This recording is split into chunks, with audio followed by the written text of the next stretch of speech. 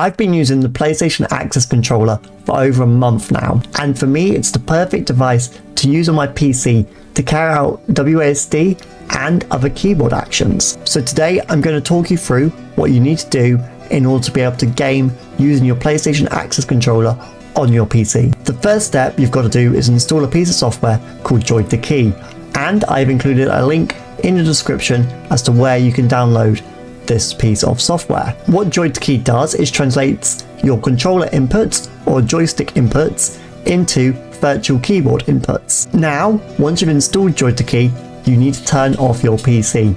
Just wait with me, you'll find out why in a minute. Now, this next step you can only perform if you have a PlayStation 5, but you can still carry on with the rest of the tutorial if you don't have a PlayStation 5. This step just seems to improve the performance and usability of the Access Controller. What you need to do is go onto your PlayStation 5 and create a new profile for your Access Controller. If you don't know how to do this, I've got a video about how you set up your Access Controller on your PlayStation 5, which I will put a little card up now for you to go and watch. With this new profile you're creating, set the joystick to act as left stick and all the main buttons you want to use on the Access Controller as cross, circle, square and triangle, and then also L2 and R2. Then save this profile to the Access Controller you're going to use on your PC and set it to active slot 1. The reason for doing this step is that out of the box I found the Access Controller only had 2 or 3 buttons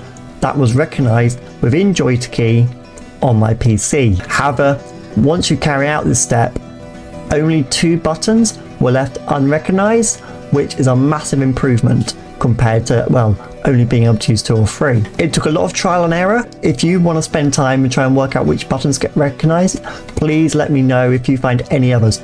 But cross, circle, square and triangle are ones that definitely do get recognized. So please carry out this step if you can. Before we carry on with the rest of the tutorial, it would be a great help to my channel if you could drop a like, subscribe, and let me know in the comments what game you're looking forward to play with the Access Controller on your PC. Once you've set up this new profile on the PlayStation 5, or you're just going to use it out of the box, plug in your Access Controller with a USB-C cable into your PC before you turn it on. It's important you do this before you turn on your PC, because I found that if I plugged it in once my PC was on, for some reason the Access Controller wasn't being recognized. So it's important you plug your Access Controller in first and then turn on your PC. Now that your Access Controller is plugged in, you can turn on your PC and open up Joy2Key. With Joy2Key, it makes it a lot easier just in the whole setting up process if you don't have any other controllers plugged in. So if you do have any other controllers plugged in,